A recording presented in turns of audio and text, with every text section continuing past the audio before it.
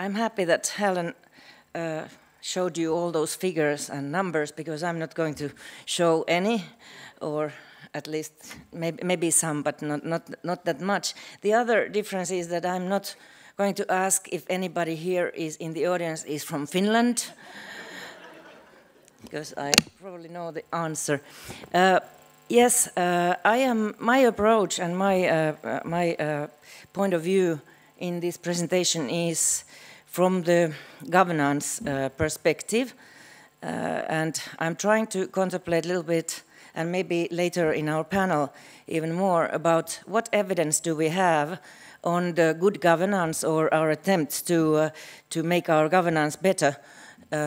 Also, what is the contribution to the fiscal crisis, economic crisis, if any? But now I want to thank the organizers and our hosts for being invited to this event, particularly because it's not often that a person has an opportunity to come here from Finland, because Finland is very far from where we are now. It's there. Finland is in the corner of the northern corner of Europe. And when I was working in the OECD Secretariat about 20 years ago, I had an American boss who used to tease me sometimes, asking me, how does it really feel to come from the periphery of the periphery? And he was, of course, a very sophisticated and civilized man, but his message was to me that most of the average Americans would think like that if you heard that somebody comes from Finland, if they knew where Finland was. So, but on the other hand, you may know that Finland scores very high in many kinds of international comparisons. Maybe the most known is our education performance in our education, particularly down in the lower grades of education, but also in other aspects. I think that in some comparisons we compete quite closely with Australia. Just recently I read something about what is the best country to live in, and I'm not sure. I think that Australia and Finland over the last years were kind of like on the top, but in another year Finland was the first, and in another year Australia, and so on. So we have much in common, despite of the long distance between us. But a little bit of the governance. I'm going to concentrate on the latest governance reforms or initiatives that we have in Finland. But in order to understand for you, I think I feel a need to say something about our background. A little bit more data than the obvious things that you probably know. That instead of kangaroos and kiwis, we do have reindeer. And instead of the Wizard of Oz, we have Santa Claus. And also nowadays we have more and more of angry birds. But as to the history, it's important, I think, to understand our governance system. It's important to know that for 700 years, Finland was a province of the Kingdom of Sweden, part of, with the same status as any other provinces there. In 1809, Finland became a Russian, part of Russian rule, but Finland was given an autonomous status as a Grand Duchy of Finland, which meant that we were able to keep our administrative structures from the Swedish time, and we had our own autonomous government. Of course, the main decision-making power was in Russia, but we were able to have the embryo of what was to become our own government. Finland got independence in 1917, and we were able to, and ever since we have had this Western kind of governance structures. Maybe three things I think are very characteristic to anything that we do in Finland in terms of government and governance. First of all, is that we are very realistic people in our politics, and I think that it's in our DNA, not least because we are a small country, 5.2 million people, with a big neighbor. There was a very popular president after the war, after the Second World War, whose saying is that all wisdom starts from admitting realities, and I think that this has been very much in the deep heart of the Finns over the decades and centuries. We're also very pragmatic people. I think that the geography has to do with that. We are a northern country, sparsely populated. We live in long distances between each other.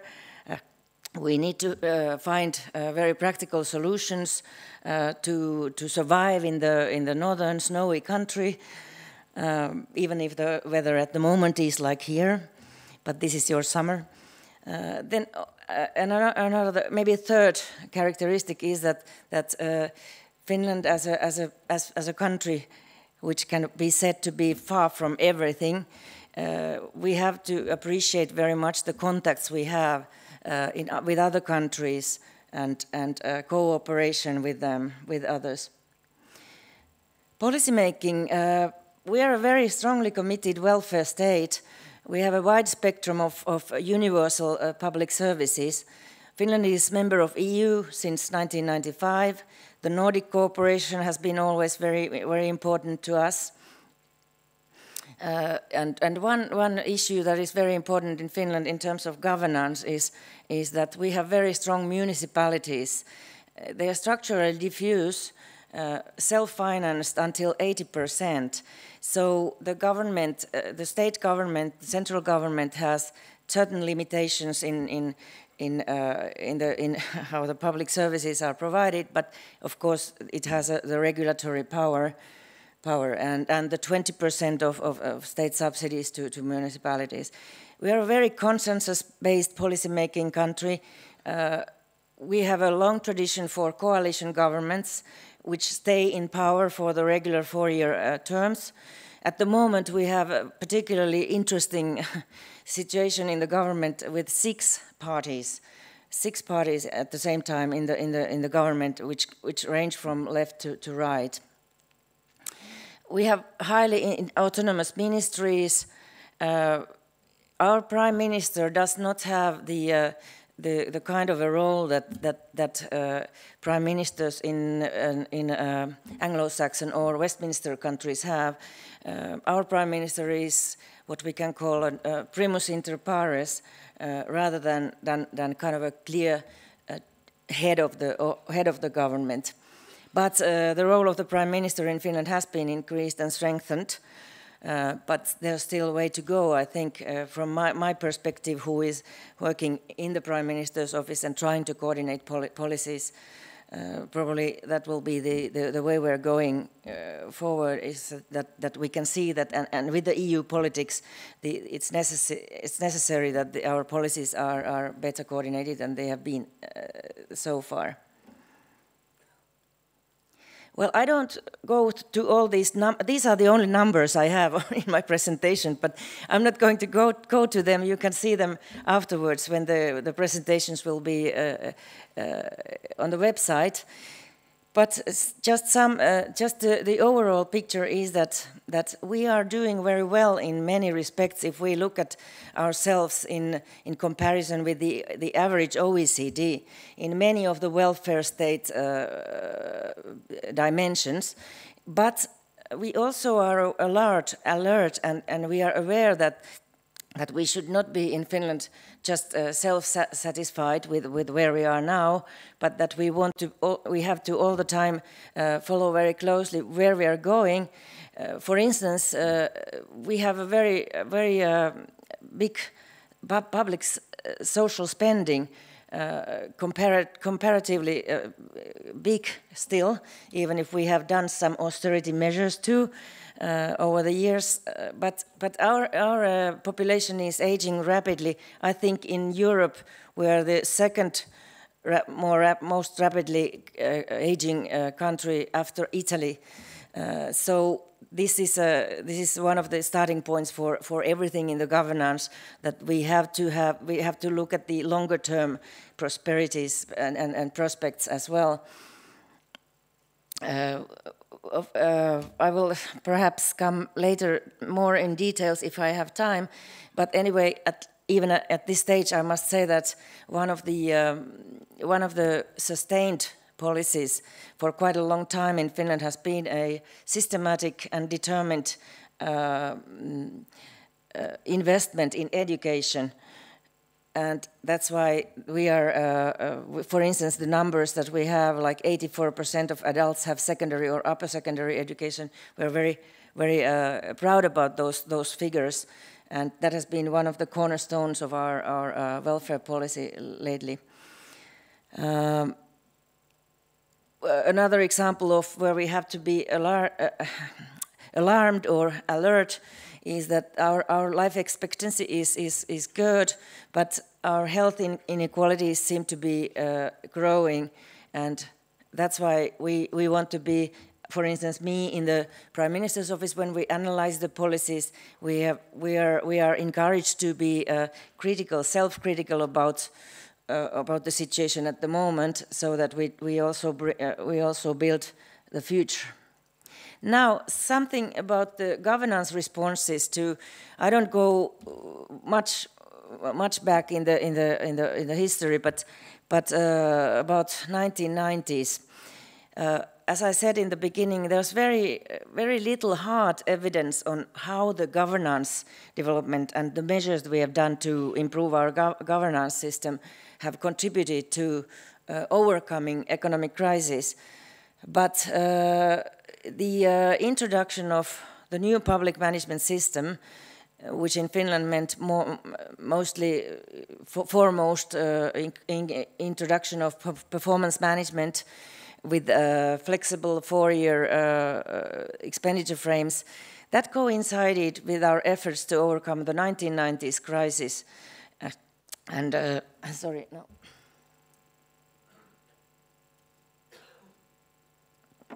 Despite that, there's very little kind of hard evidence on the contribution, but still there are many experts who think and who say that if we hadn't had the 4-year frame budgeting by that time, that would have at least made us worse in tolerating the crisis, particularly, of course, with the public finances.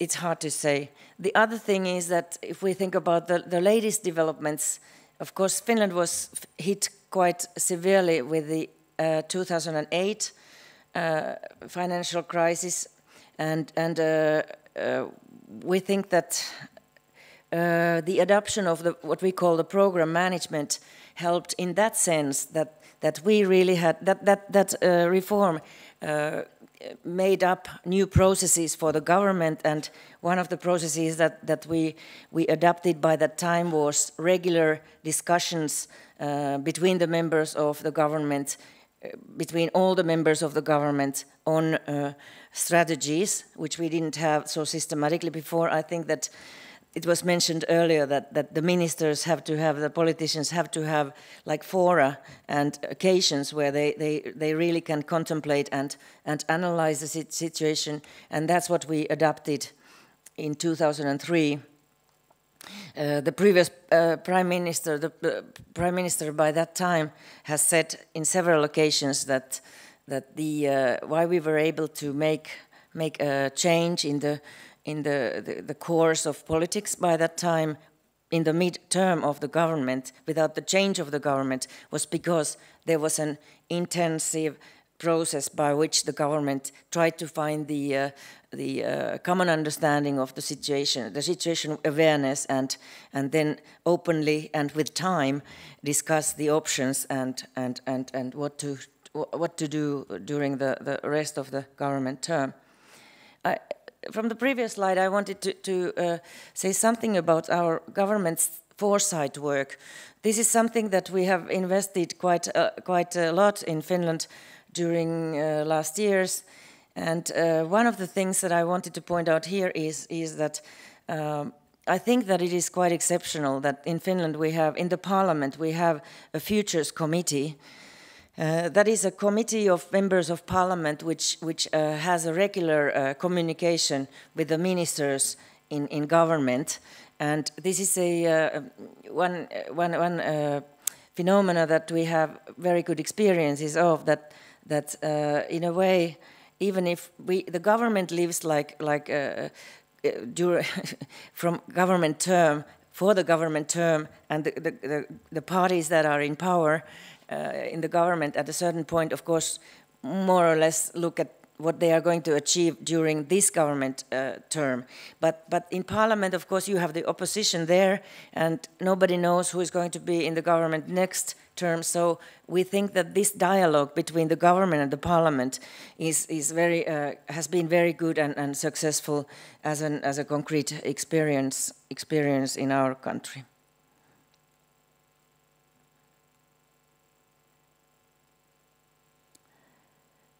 Just recently, we are, as I told you, that from 2003 we adopted this program management system, which consists of new way of looking at or analyzing the policies of the government. The policy analysis unit where I'm working was established as part of that reform, and we have since then we have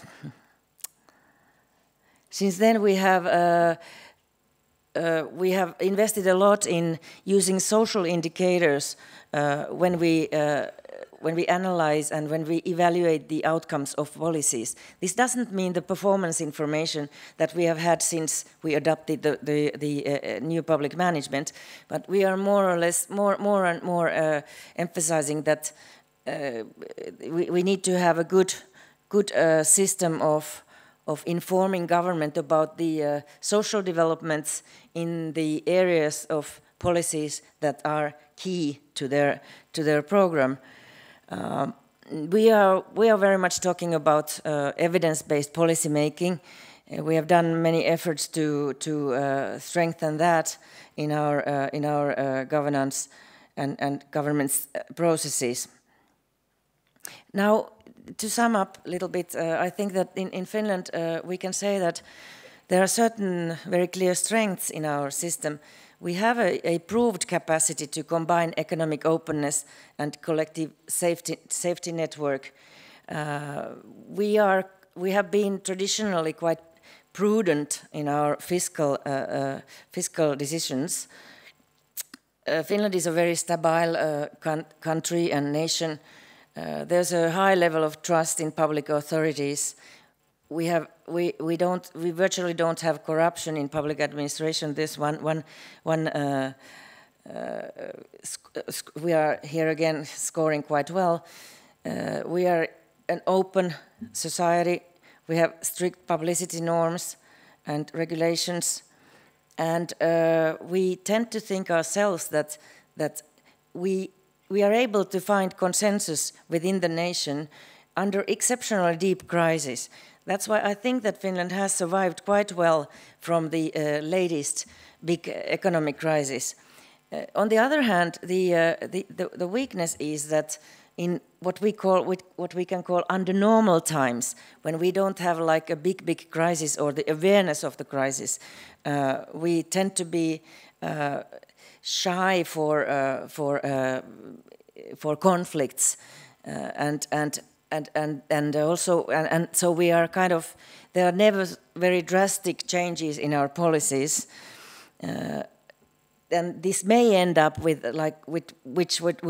what we consider as a weakness is that we think that we are having lack of, we are not agile enough in our policy making. We are not proactive enough in our policy making, and that's why we have to all the time develop our thinking and not to be satisfied with where we are.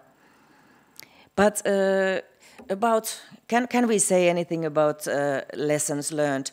I'm not sure, because where, as I told, we have to look at critically about our society and the governance all the time. But if there was some things that we would like to kind of draw as conclusions or the cornerstones of our system, is that we have a strong continuity of politics. We have the tendency of having long-term commitment to key policies. I mentioned already the education policy that the long-term investment started with the 1990s crisis, but it has been continuing ever since. We also want to learn from the past. We invest a lot of in evaluating the past policies and the past reforms that we have had. We tend to think in pragmatic ways, as I said earlier. For instance, we have if we look at the number of public servants in the state administration, if we come back to the peak year, which was in '88, when we had 128,000 public servants in the state administration, and now, at the moment, we have some 84,000. There has been a big shift and downsizing, but it has never become like an ideological thing.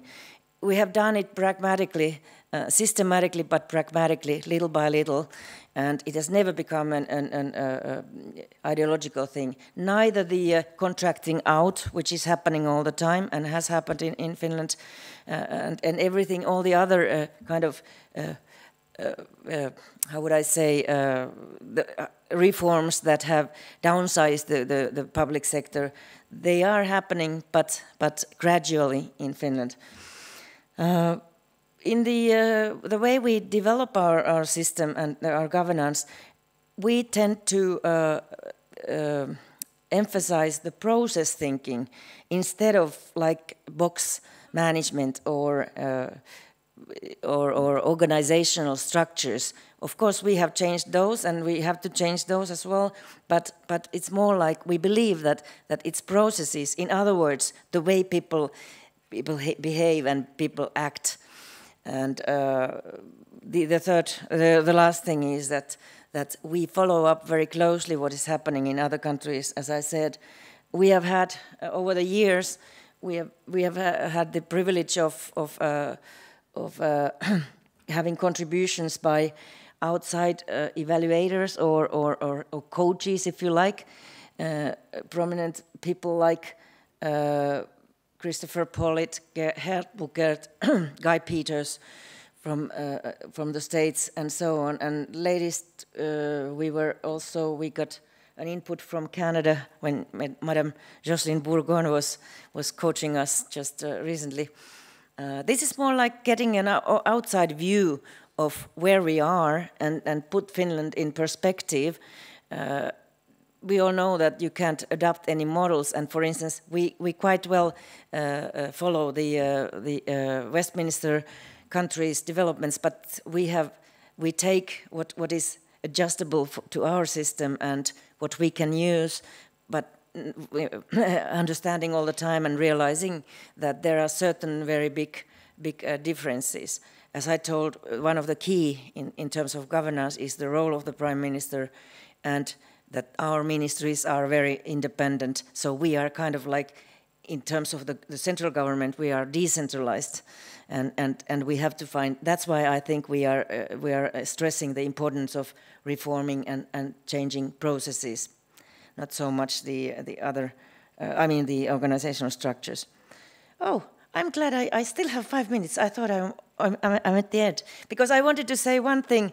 Last thing, the most recent international cooperation that we have had is a project that is called Governments for the Future. That is a Finnish initiative. That was a Finnish initiative. It's almost at the end.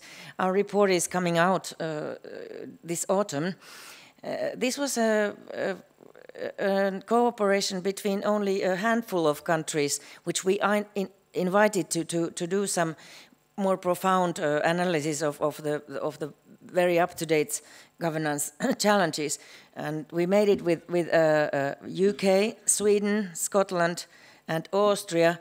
And in fact, I must say that we were very much inviting Australia to join this project at the beginning, and we were very close to get Australia along, but I suppose for austerity reasons, L and A were dropped out, so it became Austria instead. But we hope that it. Yeah. Or maybe it was just a mistake. But anyway, I wanted to mention this project because I believe myself that we are coming up with something interesting there. Nothing so brand new, but I think that because the idea was to have small number of countries, small number of experts going deeply, more deeply into the real reasons and arguments for changes at the moment, we could get quite deep understanding.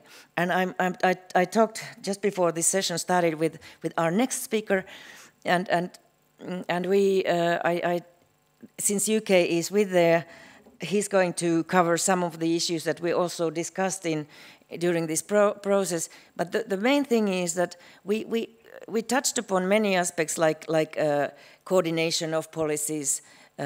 Strategic management, involving people in co-production, all these kind of up-to-date, fashionable words that we use in the most prominent development of governance.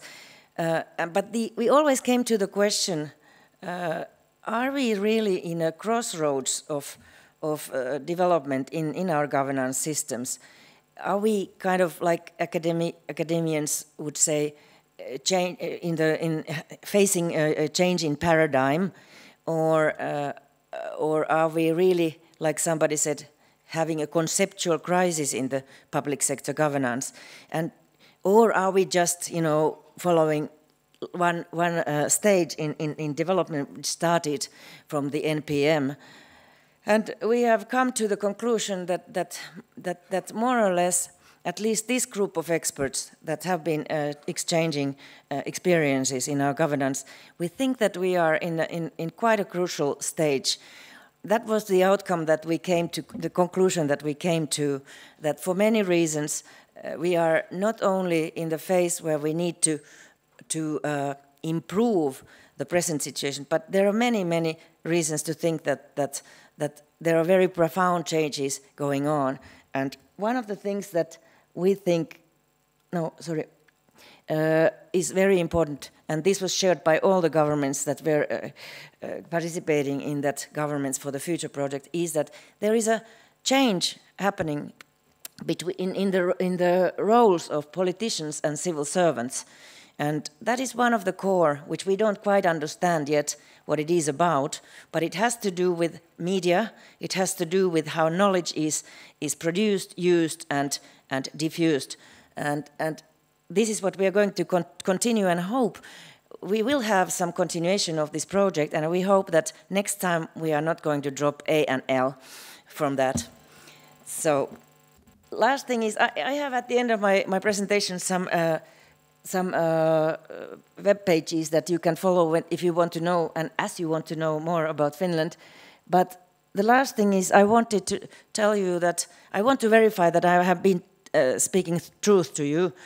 I mentioned the angry birds at the beginning, and this is not an angry bird. This is our Prime Minister. But I have been speaking truth to you, haven't I? Look at the resemblance.